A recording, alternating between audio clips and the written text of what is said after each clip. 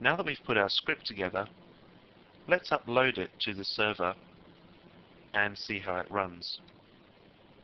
We'll use our FTP client to upload it, and then use our Telnet client to make sure that it's got the right file permissions.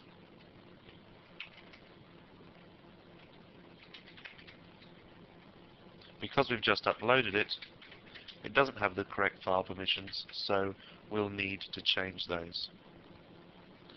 Now that we've done that, we can go over to our web browser and run our script on the server.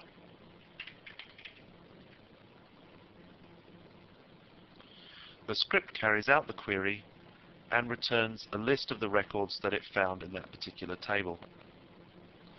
This is a very simple select query that we've used in our script, and we could get very much more complex with our SQL if we wanted. But what our focus is here is on the way in which Perl can carry out different kinds of tasks using the DBI module.